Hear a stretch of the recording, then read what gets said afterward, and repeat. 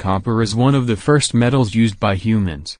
Starting at roughly 5000 BC, the Copper Age, or Chalcolithic period, witnessed a radical transition from the primitive stone technology of the Neolithic to the metal-crazed Bronze Age.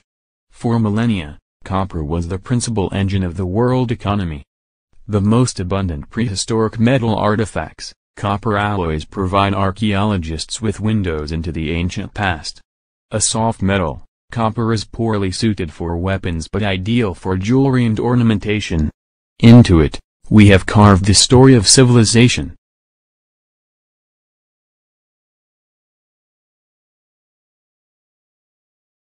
Number 10.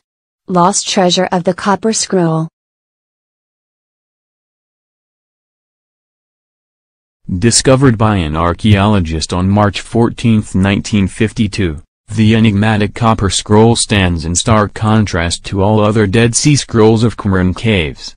The material, author, script, language, and style all suggest that it was added to Cave 3 at a different date than the 14 other works made of parchment and papyrus.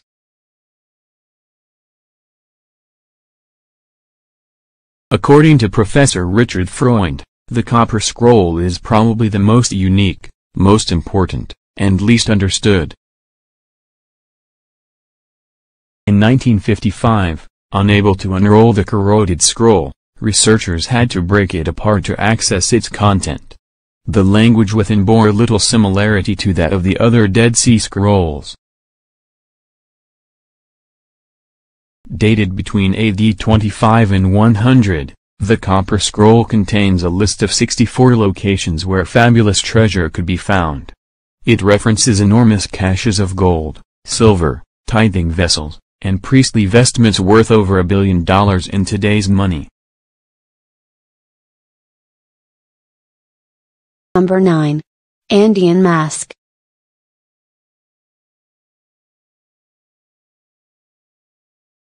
In 2005, villagers in La Quebrada in the Argentine Andes discovered an ancient copper mask that is rewriting the history of metallurgy in pre-Columbian South America.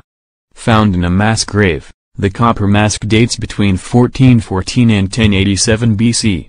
The mask is 18 centimeters high, 15 centimeters wide, and 1 millimeter thick.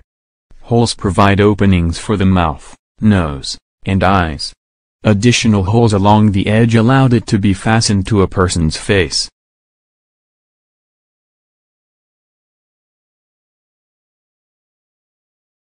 The 3,000-year-old mask pushes back the timeline for the production of an intentionally shaped copper artifact in the Andes, noted researchers. Archaeologists believe the death mask source came from the Hualfén Valley. Located 69 kilometers from the discovery, this valley in the Catamarca province is currently home to a major copper mine. Given the local source, experts hypothesize that copper smelting emerged independently in Argentina and the Peruvian Andes. Number 8. Atlantean Copper.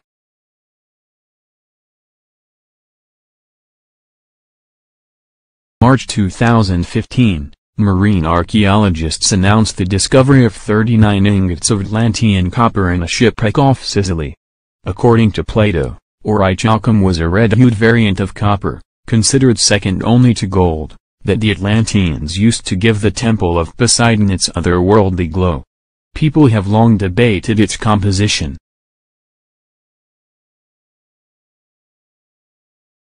Most modern scholars believe this bronze-like alloy was created with zinc, charcoal, and copper.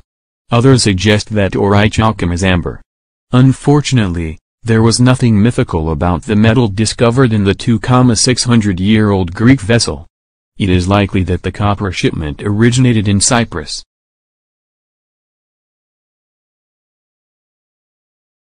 Since the 4th millennium BC, Cypriot metallurgists have produced several copper variants including an alloy with zinc and small traces of iron and nickel, known as orichalcum. Given its durability and resistance to tarnishing, it was highly prized for jewelry and ornamentation. To this day, Greek-speaking Cypriots still refer to copper as oreikos. Number 7. Long-range blade trade.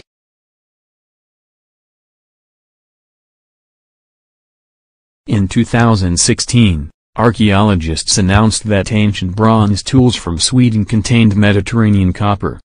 Dated back 3,600 years, these instruments reveal far-reaching Bronze Age trade. It is likely that Scandinavians traded their precious amber, considered as valuable as gold, for copper. Isotope analysis revealed that the metal came from Cyprus, Sicily, Sardinia, and the Iberian Peninsula.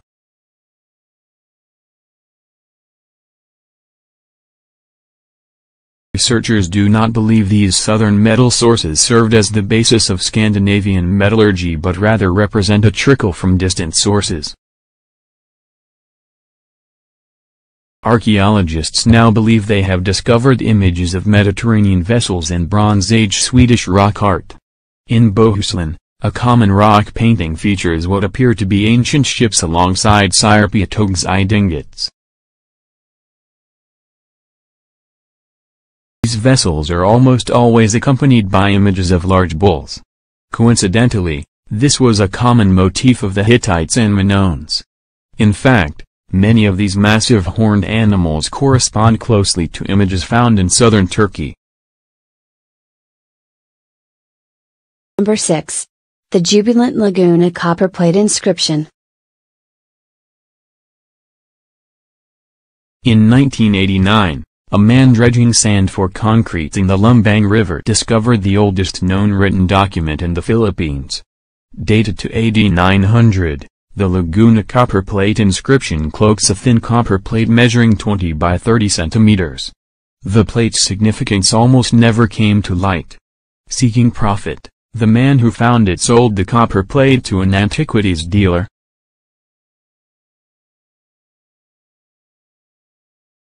It was only when the dealer failed to find a buyer that the ancient document came to the attention of researchers.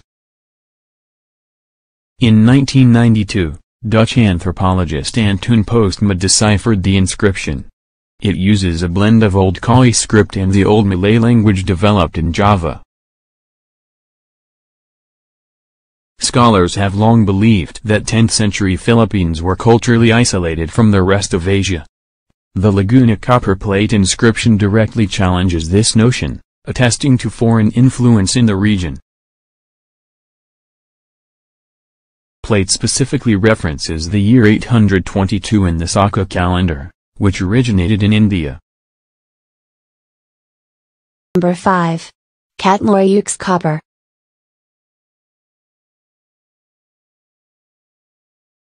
We know less about the origin of copper smelting than initially thought.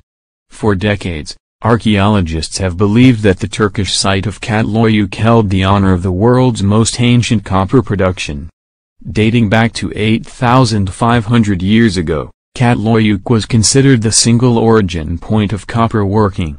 For more than 4 decades, traces of slag, a byproduct of copper melting, have been found throughout the site.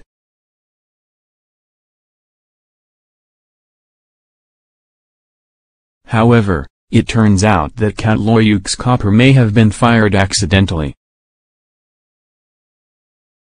Most of the slag samples were only semi-baked. According to University of Cambridge's Miljana Radovojevic, this indicates a non-intentional, accidental copper firing event. What's more, researchers discovered that some of what had initially been considered slag was actually burnt dye.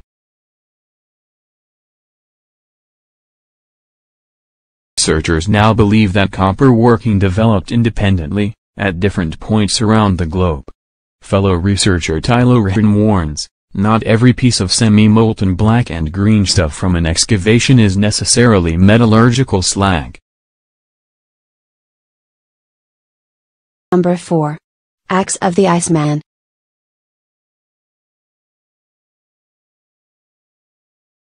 In 1991, hikers discovered Otzi the Iceman sticking out of a glacier in the Ötztal Mountains on the Italian-Austrian border. Dated to 5,300 years ago in the Copper Age, Otzi was killed by an arrow to the back and remains one of the world's earliest known murder mysteries.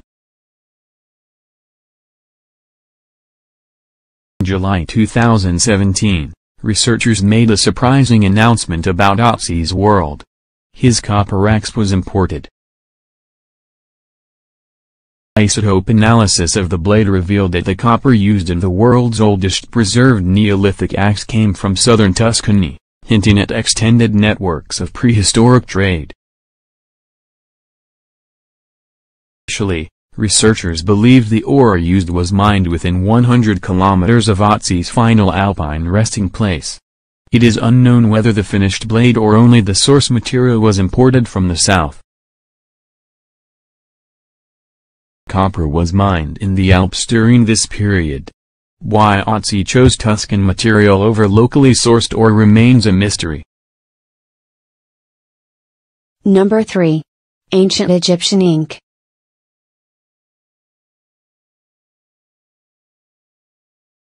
November 2017, researchers published an article in Nature revealing the secret element to ancient Egyptian ink, copper. A team from the University of Copenhagen analyzed papyri from the 2nd century BC to the 3rd century AD. All the black ink from their samples contained copper.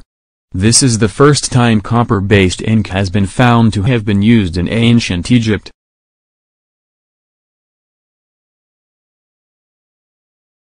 Samples show no substantial variation across time or location and suggest a stable period of ink production techniques for at least 300 years. It is likely that the source material was a byproduct of metallurgy. Egyptian blue is a legendary pigment created using byproducts of copper metallurgy. Also known as calcium copper silicate, this is the oldest known artificial pigment. The earliest evidence exists in a tomb painting dated to the reign of Khosrow 5,000 years ago.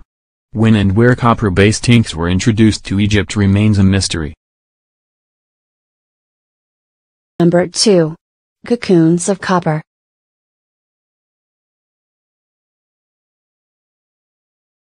In 1997, on the Arctic edge of Siberia, archaeologists unearthed a 13th century necropolis containing cocooned mummies plated head to toe in copper.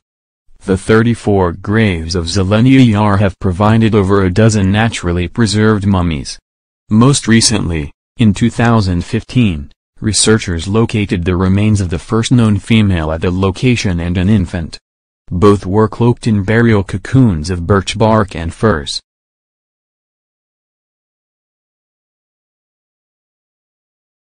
The baby was covered in remnants of a copper kettle, while the adult female was encased in copper plates. Little is known of the mysterious culture that built Zelenia Yar. All of the necropolis's remains have their feet pointing to the nearby Gorny Pui River. Many of the men's skulls are smashed, suggesting ritual significance. Dated to the 10th and 11th centuries, bronze bowls at Zelenia Yar may have originated in Persia. The find suggests that this seemingly isolated location was actually a crossroads of cultures. Number 1. Ancient bling.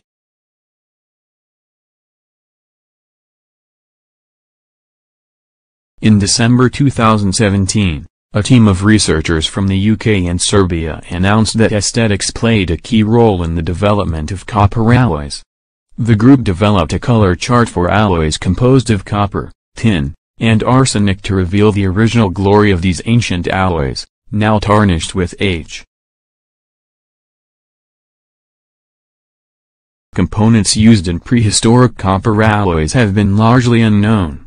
Copper loses its visual appeal after years buried beneath the earth. Researchers were inspired by modern jewelry techniques, which employ similar color charts for gold-copper-silver alloys. Researchers believe that the golden hue of ancient Balkan bronze was inspired by a demand for gold in the region.